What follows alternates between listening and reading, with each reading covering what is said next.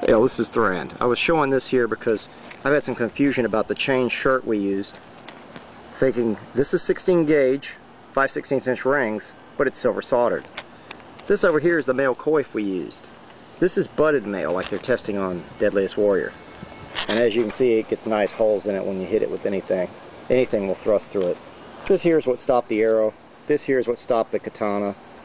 I mean, on the show they use Riveted, but it's actually equivalent to it. So I just wanted y'all to see this, because I've had some confusion on that I'm using crappy Maille or something. This is not crappy Maille. This is extremely high quality. All silver braised or soldered.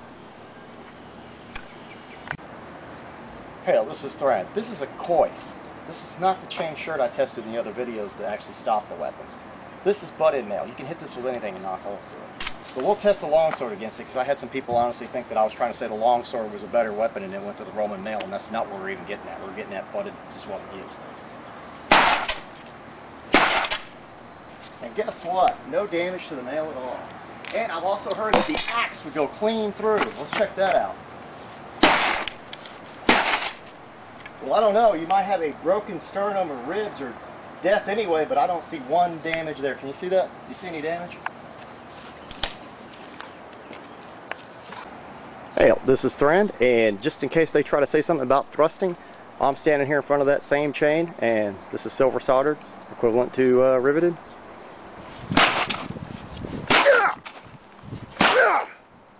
And notice it did not punch through. So what I'm trying to say is they should have tested riveted Maille. That's what I've been saying all along. Not butted or just bent together.